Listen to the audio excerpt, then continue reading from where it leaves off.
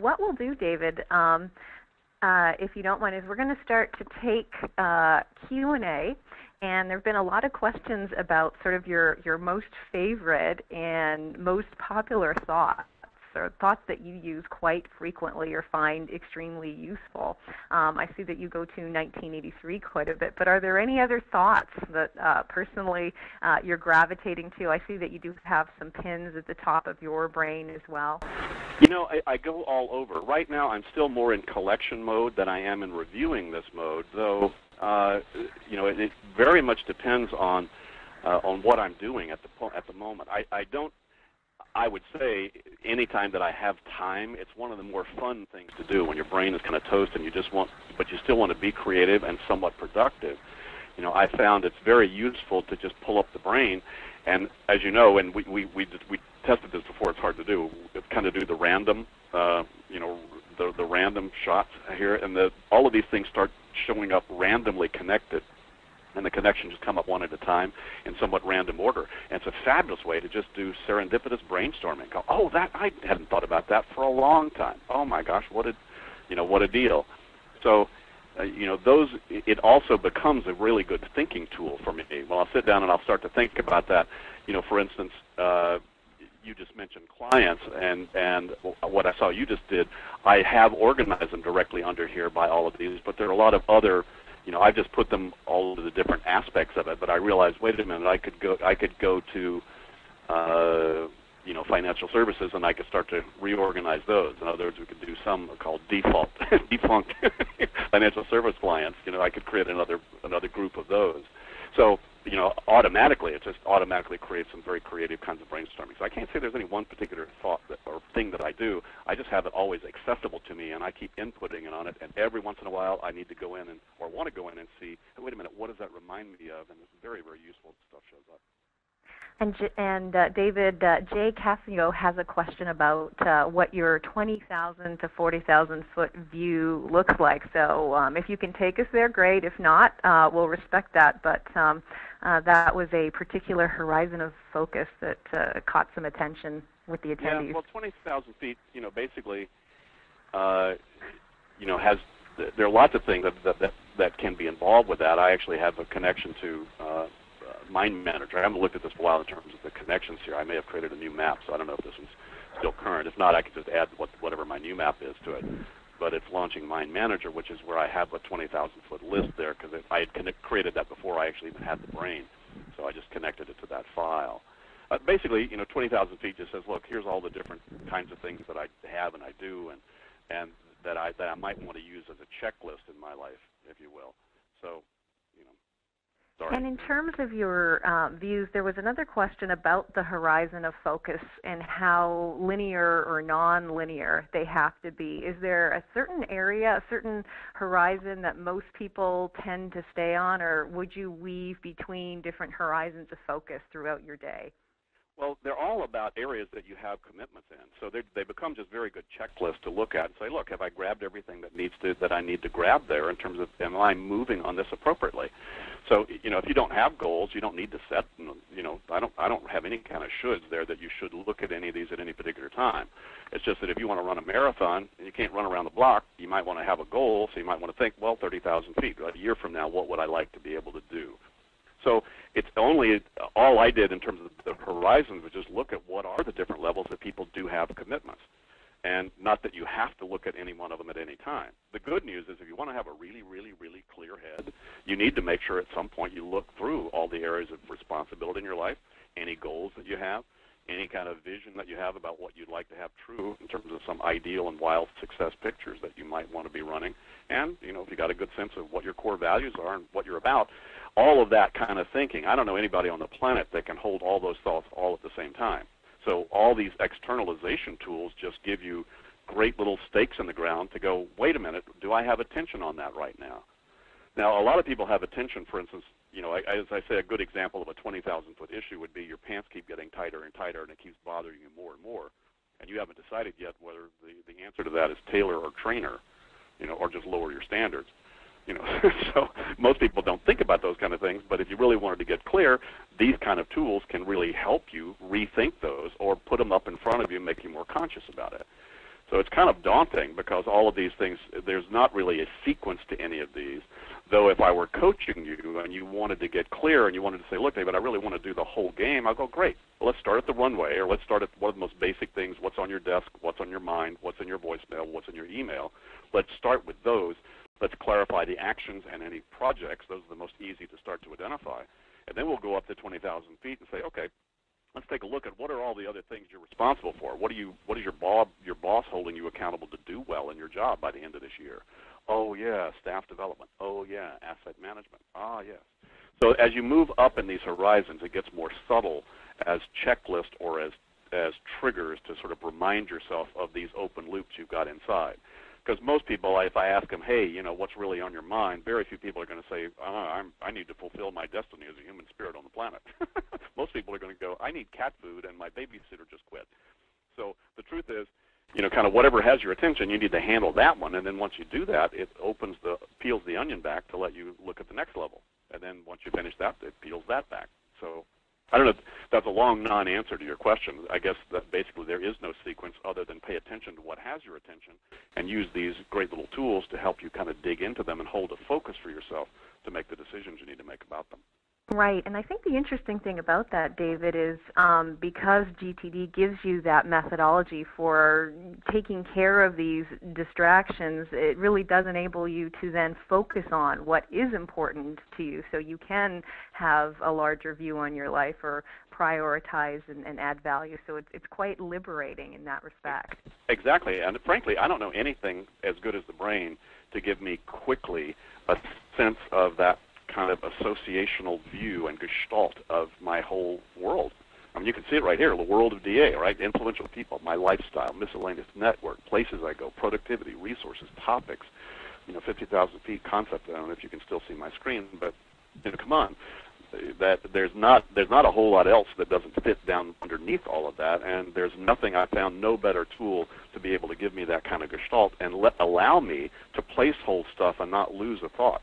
Because in a very strange way, if you have a thought that some part of you says that's a potentially valuable or interesting thing, whether it's a restaurant you just ate at or a factoid you just read in The Economist about Zurich or whatever, and some part of you says that might be relevant at some point, but I don't know where to put that. The brain is exactly what you need. Interesting, and thanks for clarifying, because I think we had a lot of questions, David, on the Q&A about sort of what aspect or, how fully are you using personal brain for GTD, or where does your personal brain come in? And before you answer that question, as a technology vendor myself, I want to add that one of the most interesting things I find about GTD is that it is technology independent. I know people who are using personal brain for every aspect of GTD. I know people who are practicing GTD with notepads and folders. So David, maybe you could comment on sort of the universality of GTD and how technology or any sort of arsenal of tools fits into that. Well, it depends on what part of GTD you're talking about. And you're right, there is no particular best.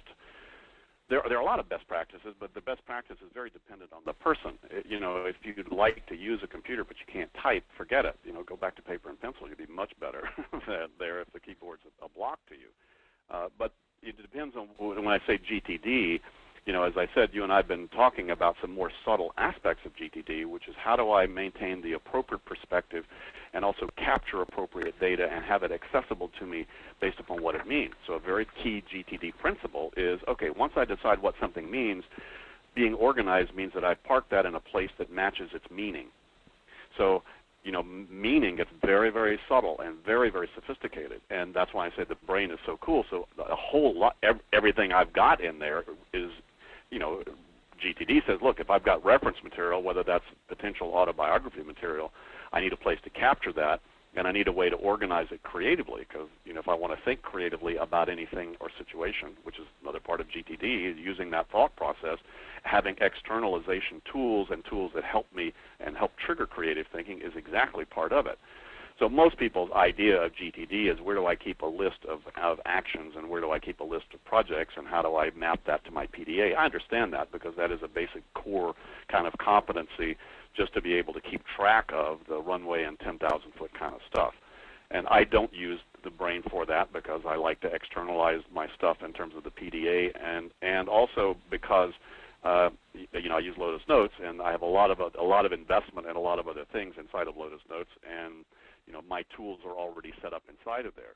But that doesn't mean I'm not using for PersonalBrain for GTD. It just means I'm using it for the particular aspects that I've talked about here.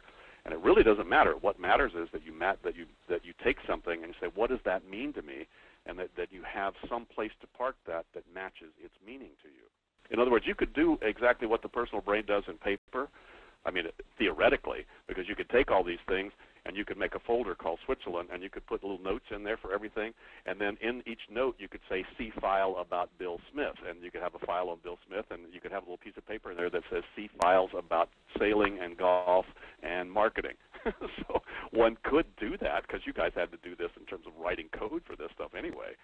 Right. You could build in those connectors even on a manual basis, but heck, who'd want to deal with that? This is a great shortcut. So technology can provide wonderful shortcuts, but you need to know what to do with it first. If you don't know how you want to use this, it'll just feel overwhelming to you, as any of the software will. And David, we have some questions about sort of when you first started PersonalBrain and what was your initial impression, and sort of where did you first begin? What thoughts did you first start mapping out and organizing when you first downloaded the application? Yeah, good question. And frankly, I can't remember. It's been a lot of paths I've been down with that. Jerry Mikowski was in a seminar of mine, one of my first pilot making it all work seminars in San Jose. Jerry turned me onto it, and Jerry, I think at the time, he's put his brain. Is his brain back up on the web? I don't know. It is, yes. Anyway, and Jerry, I don't know how many thoughts does he have in his brain? He's over the 100,000 mark now. And I thought that is incredibly cool. I mean, what a great way to sort of offload your brain. Now, I know Steve Bell at Microsoft. They got major researcher about just capturing everything out of your head. I said, no, that's a little overwhelming. But this showed me, it's like, wait a minute, this has intelligence to it. It maps the way the associational part of your brain. There is a part of your brain processor that is associational, and that's why this maps very much to that. There's another part of your brain processor that's sequential. Those are two very different things. And it's really nice to have a tool that maps to the associational part. Also, my brain tends to tend toward the more associational side. I'll start to think of something and then start to run down all kinds of rabbit trails that reminds me about. So I saw something that mapped to the way I think right away and said, well, that'd be kind of fun. And I really didn't know how I was going to use it, so it was just a long experimentation. Let me just start inputting stuff. So I started just creating things and creating ideas. And as you start to do this, you'll get better ideas when you see other things, and then think, okay, let me change that again. And the brain was great because it kind of allows you to change it without having to totally redo your whole structure and start again. So it allows you to undo and redo your links and create, as you just demonstrated, to create some other things. I can't remember exactly what I started with, but I think it was, obviously my company and sort of my life. So I think this world of DA was probably my first brain, the one that you're actually looking at here. And I began to just start to jot these things down, and then these categories began to kind of emerge. There's a kind of a function, a form follows function. That is, I started to just sit down and just dump this stuff out, and then as you start to see the connections, then oftentimes you could move up to another level of abstraction on it, which is what the brain is just fabulous for. So a lot of it was just get started. So if you're asking those questions simply because you want to know how to get started, I just say get started. Just give yourself some luxury time, maybe half an hour or something like that, to just play, and just keep going, and just and keep it around, keep it up, and keep it alive, and start looking for relevant data in your email and things coming to you, and say, okay, well, let me park that somewhere, and you could use the brain as a way to have your life kind of start triggering the inputs you might want to put in there. Yeah, I like to advise people to get started on something that you're highly passionate and interested about. So even if you want to use PersonalBrain to map out your business strategy, but you're really thinking about golf, start with golf and then go to your business strategy. And of course, there's no limit to what you can add. So that's kind of a good place. And we did have a couple more comments on seeing even more of your brain and clicking around further. So David, if there's any other areas, and I see you're now linking to Japan and hobbies. So This is all catnip for our personal brain users, kind of peering into your digital mind, David. Yeah, well, I love, pottery from Japan is what got turned me on to Ikebana. So, that was just, very cool stuff. If I go Ikebana, pottery, that Hagi was, some of the best. Karatsu, these are two major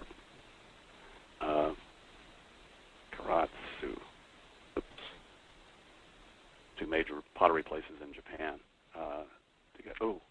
Anyway, let's say this is my idea of a good time. It is sitting down and starting to keep going on all of that. So you could call pottery actually a hobby too, because now that I started to hobbies, so I'll connect that up there. That's an example. Golfers, Go. I play Go as well. Steve, Ronnie Bymel. There he is. Ron is a Go player. Oh, Paul K is actually starting to play Go. That reminds me too. I've already got Paul in there. Cool.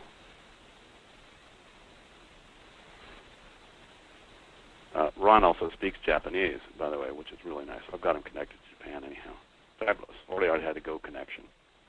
All right. Well, so I can erase that one. So again, very easy to change those things. And somebody noticed as one of your previous jobs, you were a karate instructor, and they were wondering if you still practice karate, and if you could talk a little bit about that. Not physically, just spiritually. Ah, okay. So, yeah. Now, in terms of getting things done, and one of your books, David, is titled "The Art of Stress-Free Productivity." Can you sum up for us, or what, in essence, is the art of stress-free productivity? Well, what is this? The essence of it is being engaged with your world in such a way that you are fully present and available with what you're doing, and it's in alignment with who you are and what you're about. And has your GTD evolved over time? Are you practicing the same, getting things done today as you practiced, 10 years ago, or what? I think GTD was just a recognition of the universal truths as human beings about how our psyche works. Somebody, I think Frode Odegaard, described it as, I looked at human nature and built the productivity model out of it. So it was really, the fact is, anybody's got to keep track of more than one thing that they can't finish when they think of it, can use these principles. I have never had anybody negate the principle or say it didn't work, that when you've got a commitment and you keep it in your head, it creates stress that's not required. And that, these principles were just, they just work. If you've got stuff that's going on you're committed to externalize it, to get more discreet about what exactly it means to you, park the results in some trusted place that you trust that you'll review and see at the right time, then you start to build a trusted, systematic way to keep track of the things you're committed to and attracted to in your life in such a way that your psyche gets freed up of remembering and reminding. Once it's freed up, then you have all that creative energy available to you to be able to focus on what you want, the way you want, without having it being disturbed, distracted, and full of static with all this low-level tasking everybody's giving it to remember and remind. It's not designed for that. So that's just the truth. I haven't found anybody that said any different. So that's all I did, was just recognize that's what it is. And what GTD was, okay, here's what that looks like if you're actually going to go implement that principle. Interesting. And David, we have a lot of questions. One of them is from Robert Wobson, who's noticed that they see that you have mind maps attached to your thoughts. So there was some confusion. Isn't this the same kind of tool? Do you use both? Where do you use the personal brain versus mind map files? There is a similarity. I use mind maps when I want to be able to see the whole map connection in a way that I can't really see it with the brain all at one time, and it just becomes a little bit easier to manipulate that way. What the mind manager and mind mapping cannot do is create all these free-form associations that then you could, but it'd be almost impossible because it's still a bit more linear and sequential than the personal brain is. So personal brain allows me for a lot more of the random, ad hoc, and serendipitous kind of connections that I want to be able to make with things.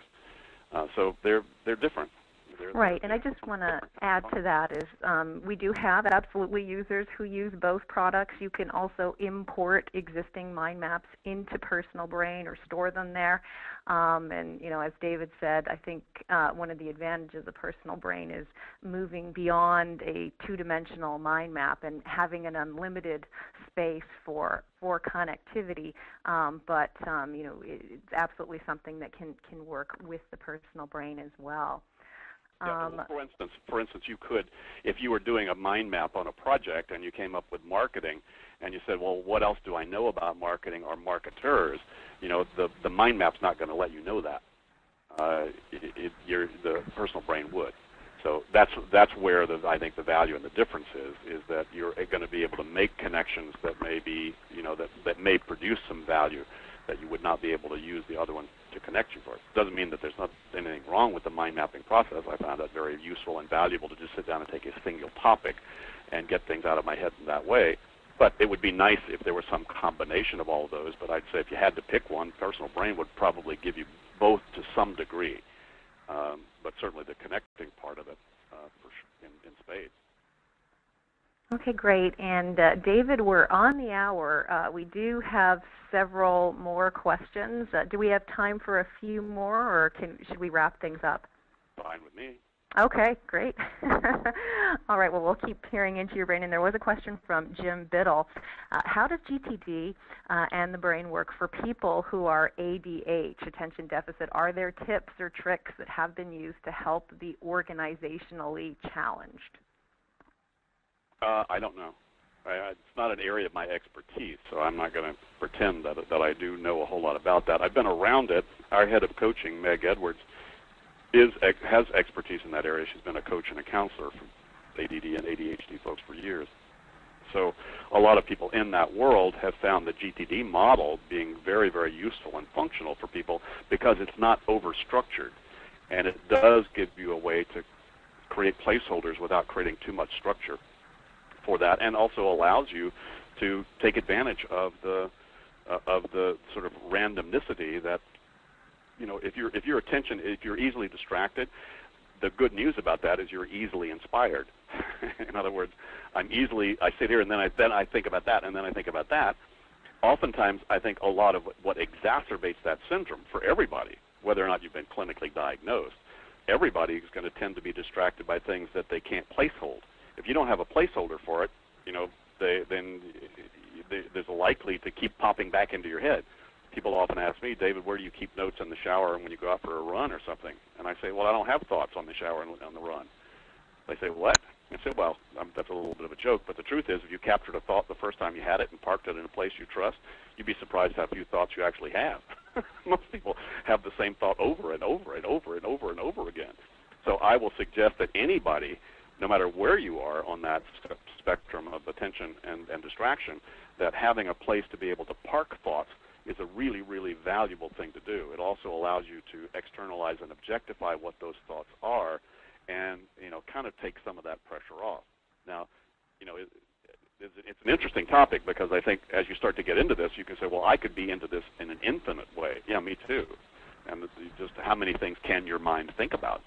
At some point you'll realize, well, wait a minute, it doesn't serve me to keep thinking any further along those lines. There are other or better things for me to be putting my focus on. So there's nothing wrong with having your attention go a lot of different places, a lot of different ways. The only limitation would be, well, wait a minute, what then are you not putting your attention on that you need to? There's the real question. And then what are the tools that you need to be able to put those things in front of you and to be able to sort of put blinders and signs in the road? You know, you drive down the road, you want signs to let you know turn left here, and you also want blinders. I don't want to look 360 degrees. I want to look right where I'm going. And that's exactly what GTD and all these models are about. They help you put placeholders out there to be able to hold your attention as you want it, and also to help you focus your attention where you want it to go and to grab the things that then have your attention so that they're parked appropriately so they don't keep bothering you. Now, that's a big, long non-answer to that question, but again, I'm not an expert in that field, so don't take that as expert clinical advice. Right, and I'm not an expert in the field either, but I'll just say for somebody who is short on attention, I find the dynamic reconfiguration of the thoughts and the instant activate for me personally as I'm shifting my focus from phone call to task helps me sort of orient and sort of breathe a bit and gain focus. So I don't have any scientific basis for personal brain and attention deficit, but I will say that it is helpful for giving you that immediate visual briefing on the task at hand and kind of letting you see more.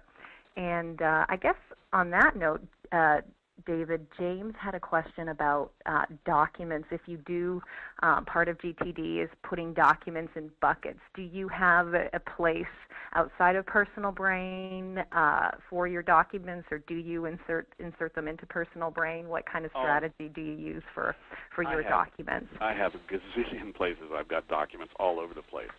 I mean, we use Lotus Notes, and we've got at least 50 active databases of Lotus Notes that are all full of documents of various sorts, just because that's the easiest way to do it, and they're equally distributed across the company as soon as anybody puts one in there. So there's those. I just use, I have Microsoft Office, and I just use my documents, hierarchy, and I've got tons of documents in there. It is true you can use the brain to help as an organizing factor for it. I haven't found that a real necessity yet, but it would be if I had an extra few hours a week, I'd probably sit down and be doing that.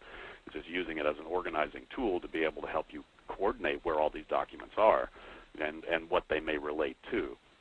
Mine just moves so fast, and oftentimes the best I can do is just kind of wherever they are, I just want to make sure I'm reviewing them and purging them fairly regularly so that it doesn't get just too overwhelming. But Personal Brain would be a great tool for helping coordinate and organize those, simply because it kind of gives you an overarching relational database on top of wherever you have stored documents, in your computer. And David, do you have, I see you certainly have two brain buttons. So Robert actually had a question about how many brains you have. Is there primarily just the one you use, or the other one, or you've got you have multiple brains? I use World of DA, so I don't have to think too much about it. I'm not using Personal Brain for a lot of tactical, day-to-day stuff in terms of projects like you showed and demonstrated, although I'm sure one could.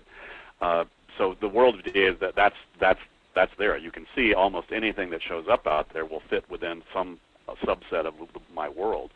If it didn't, I'd create another subset that it fit within.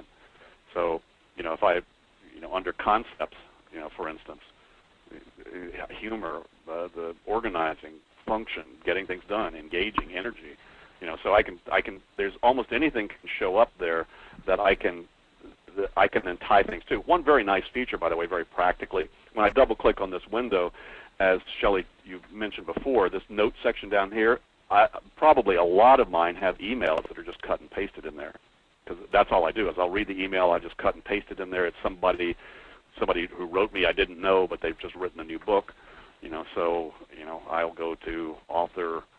I'll make them an author and find out who the authors that I know out there, and oftentimes I'll have just the books that they've written, and underneath I may have their email from Dave Logan, et cetera. So it's just a fabulous way to be able to, as you can see, tie lots of great data in there together and just dump it in there. So that's why I'd say if you want to get started, just go through your email and clean it up, and all those emails that you might want to store that might have relevant things in there, whether it's jokes or people or a restaurant somebody recommends, start playing with the brain, see what happens. Yeah, and you can drag and drop Outlook messages as well as Gmail messages, and there have been a fair number of technical questions. We're trying to keep the questions focused today on sort of the bigger picture and taking advantage of David Allen's. I do want to point out for those of you that want to get into more of the nitty-gritty on how to do things in Personal Brain, to join us this Friday at 10 a.m. Pacific for Personal Brain 101. I'll be hosting this week, and we can go into how to drag and drop files, web pages, and create thought tags and thought types and all that kind of stuff. And David, this has just been great. I think if you want to just cruise around a few more areas in your brain, and maybe we'll want to be sensitive to your time. All the doctors right? Yes, that is great. I do that myself. I link to bluecross.net because, it's hard to find a good physician. How about all the attorneys you know? How about all the consultants? And there's not room in the brain for all of that. No limits, David. There's no limits. No, that's right. You could actually put even all the consultants that you know, in there, for sure. Resources, right? Landscapers. So do you use your personal brain? Is it sort of always accessible throughout the day, or how often are you sort of in and out of personal brain, David? It's there all the time. I mean, it is one of my open applications. I have Lotus Notes open. I have Personal Brain open, and those are probably my two most ubiquitously available programs. Notes covers a lot of stuff because there are a lot of things that go in and out of that. But those are pretty much ubiquitously available. So it's one of those that I'll boot up. Sometimes I'll forget to boot it up until I have something to stick onto it. Okay, oh gosh, now I got to stick it, now I got to boot it up. But it's really nice when it's there. And my laptop really is my office, so it goes with me pretty much wherever I am. So it's always available. Okay, great. Well, David, I want to thank you for giving us sort of this intimate tour in your brain and letting us sort of peer into your digital brain and sharing your thoughts and ideas. If our users have any questions on how to get started with GTD or want a little bit more consulting on how to implement GTD in their personal brain, where should they go? Well, free and easy is gtdtimes.com. That's a sort of company blog. Kelly Forrester, who's our head of interactive learning and all of our interactive stuff, Kelly's manages that and edits that. So that's a great place if you have contributions, for in and around it, and also free and easy. So that's an easy one. It's gtdtimes.com. David at our davidco.com, davidco.com is just our basic website. Lots of ways you can surf around there, free articles and other kinds of things. And again, gtdiq.com is a place you can take that free 20-question assessment, and you might find that rather interesting to see where you are on the control and perspective scale. Those are all ways to play. Okay, great. Well, David, thank you so much for your ideas today, and I think we are going to close the web meeting for today, and we look forward to adding our horizons of focus and just maybe new physicians in our brain. This has been a very productive session. Are there any other final thoughts you'd like to end the meeting on today? Well, it's just on my. It's been on my. It moved from my someday maybe list to move it on the active list to be able to get down to the marina and hang out with you guys and do it. Just spend a couple hours geeking around and having great fun with sharing some ideas about all of that. So I'm looking forward to it.